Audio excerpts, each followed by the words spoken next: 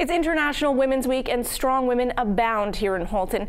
A mother and daughter trying to bring surprise and delight with their new business are no exception. Nikki Wesley has those details.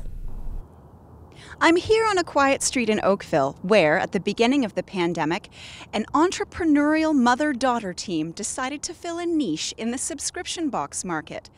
A box specifically made for teen and tween girls, the Ruby Crate. Heidi Avery realized there wasn't a Canadian subscription box option that would be appropriate for her 13-year-old daughter, Sienna. It left her with a question.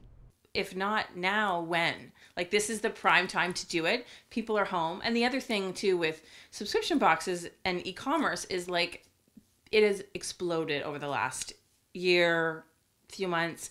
And so we just said, you know, we need to capitalize on this market right now because people are at home, they can't go out and shop. You know, the idea of a subscription box is all about surprise and delight. So we curate the products, it gets delivered to your house, you open it, enjoy it, unbox it, share it, all that fun stuff.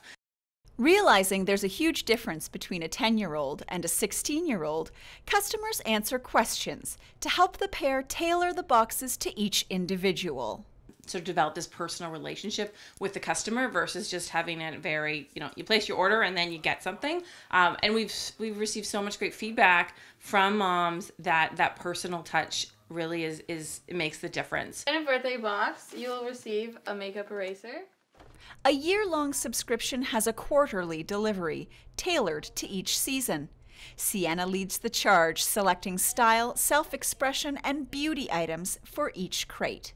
The things that we are thinking of, we put in the box, and these people are like receiving, and it's helping their self-esteem during COVID and everything. I think that is really important, and it makes them feel special, so it makes me feel really special too.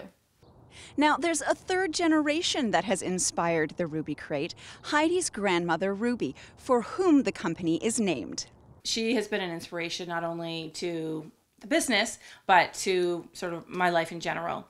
You know, she's no longer with us, but, you know, she raised, you know, 4 sons while my grandfather was at war. She was a McGill grad. She was a dietitian by trade.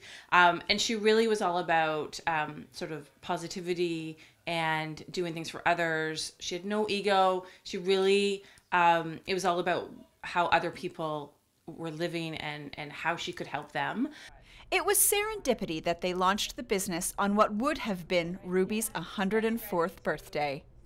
Working together has brought the pair closer, not something every mother of a teenage girl can say. She has taught me so much, like dedication, time, and effort that you have to put into these things to actually get it up and running and make it work, which is inspiring because in the future I need to know these things, like going into college and high school. And I can't just go in thinking, oh, it'll be a breeze. Like, I don't have to do anything, right? Like, I know more things now, and I'm really grateful for that. To get in on the fun, go to rubycrate.ca. Reporting for Halton News, I'm Nikki Wesley.